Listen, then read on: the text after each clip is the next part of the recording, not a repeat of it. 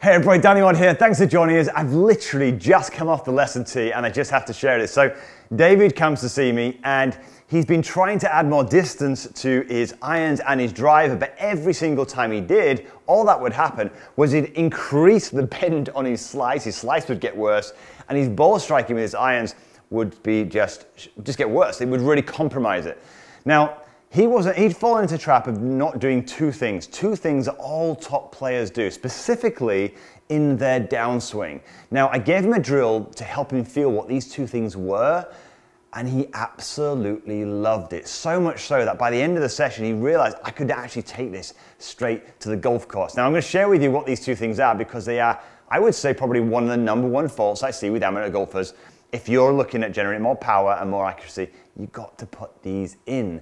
So before I get into the golf lesson, if you're new to the channel, this is one of your first videos of mine, please consider subscribing. Press that little bell button, next subscribe button, you get notified every time I release a video just like this one. Plus, if you do enjoy the golf lesson, there's a free practice plan, a free guide in the description box below. Just download it, take it to the driving range, or even just take it to the golf course so you don't have to remember a thing.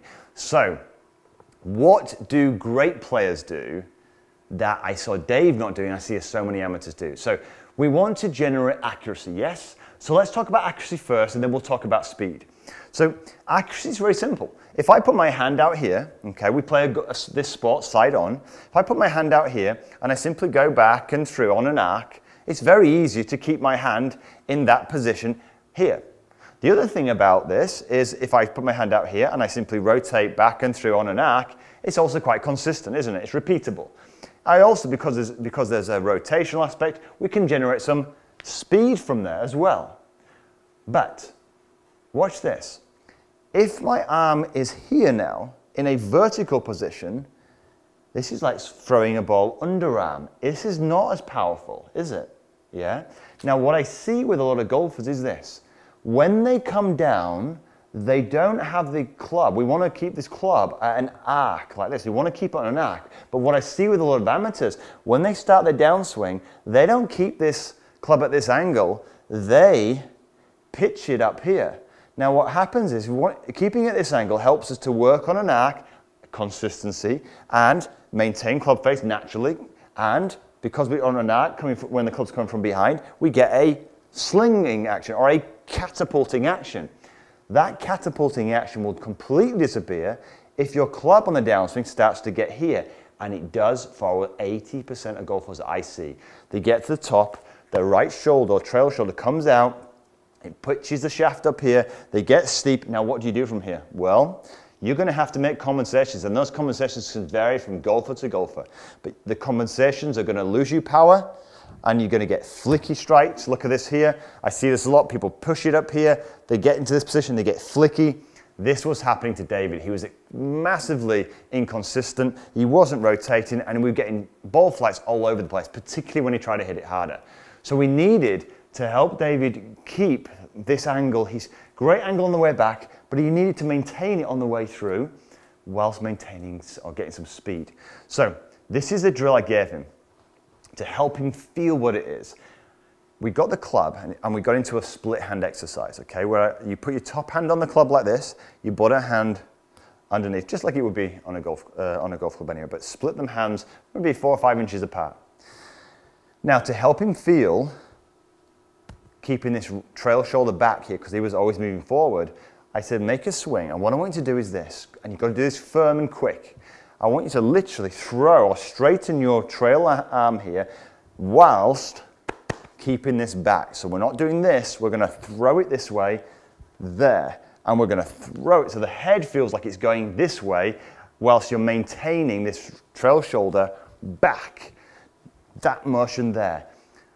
This was a very different feeling because what he would do all the time would simply rotate towards the target. But that's common sense, isn't it? Of course you want to rotate towards the target. The target's there. Why would you go this way when the target's over here? Well, if I said to you, you do two things here, and this is the speed generator. We're keeping the accuracy here by keeping this shoulder back. But what you're doing simultaneously here is this. As you fire down and you throw this down here, what you're doing is you're rotating this left side of the body here, my lead side, is rotating towards the target, whilst this bit is staying back here. And you need to feel this. It's like a little stretch.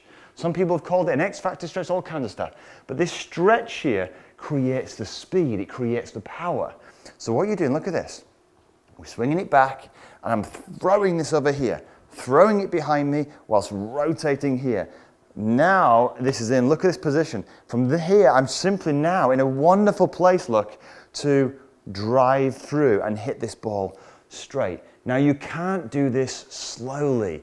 You want to be able to experience the centrifugal force, the natural motion of the body when you do this. So watch this, as I'm throwing this way, literally this right arm here, my trail arm is getting straighter.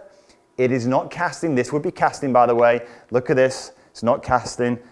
That's still solid. I'm throwing this right arm away. It's still got its lovely angle, but I'm throwing this here. Now from here, I'm going to literally throw, and I'm rotating here as this is going this. So they work in opposite directions. Learn to feel that stretch here. One, down, up, down, and around, and then through. Yeah? So we're going up, down. It's going down here. I'm throwing it this way, and around. And the round bit here comes in. Let's have a look at this in action.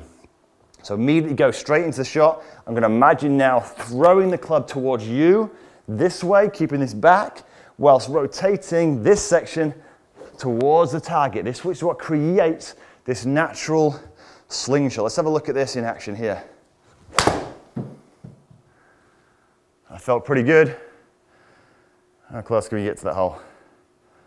Not bad, not bad, not bad for a start. Okay, so this is one of those exercises that you need to do quickly, because this is not what you want to do. You need to experience the centrifugal force that is happening. This is the only way you can, it's just so natural. When you take other sports like a discus, you know, you've got part of your body going, the lead part going this way, while this part is going that way. It's going out that way initially, isn't it? Yeah? The forces are working against each other. It's what creates the slingshot.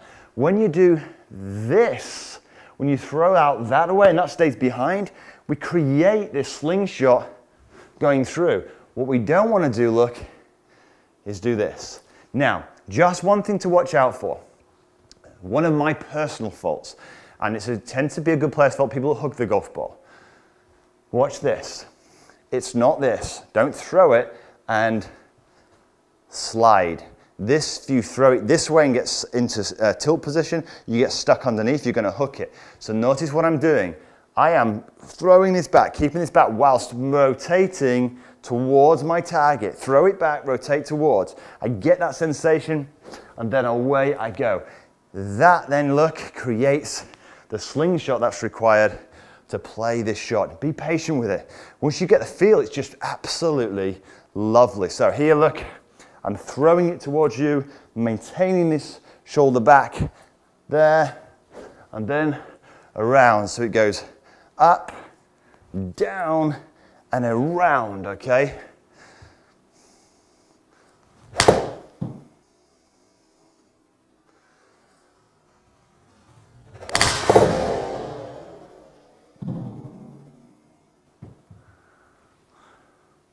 A little bit right, it's going to come back a little bit, a little draw. A little bit right on that one. Okay, so the two things that all top players do is this trail shoulder is always hanging back. It does not go forward. It doesn't pitch. This shaft here is always attacking on this angle to create an arc through the shot. How do the guys do it? Very simply. They keep the right shoulder back. That helps this motion. With that shoulder back, they then generate speed. How do they generate speed? They don't pull down here with the handle. They extend, this arm gets extended. They throw the club this way, out towards you, while simultaneously turning the lead side towards their target. As they're doing this, it's just a natural slinging motion that you would do if you're throwing a ball. Too many golfers are eager to get at the golf ball. We need to create these pressure, the centrifugal force. Throw it out here, not throw it this way, throw it out, get that sensation so it becomes an up, throw almost this way, and then around you go. And that is as simple as that. Now, what I love about this is when you do it, it might sound sometimes a little bit complicated, but it's actually, once you get the feel of this, it's so natural. You'll relate it to throwing, but whilst at the same time being able to kind of feel where that shoulder is, looking after it, and rotate my lead shoulder this way, throwing that way, and then away we go. A little bit right, but I'm happy with that. Nice bit of speed. Okay, so I really hope you enjoyed this exercise. It's an absolute beauty. If you struggle to feel it with an iron, not a problem. Grab a driver, do the same thing here. Feel it there, look, throwing that head down into that position, and then around you go. If you enjoyed the video, give it a thumbs up. Maybe share it with some of your friends that you think could benefit from this training. Of course, look, if you're new to the channel, it's one of your first videos of mine, come and join the community by pressing that subscribe button and the bell. And remember, there's a free practice plan, a free guide in the description box below. Go and pick it up. Until next week, have a great golfing week.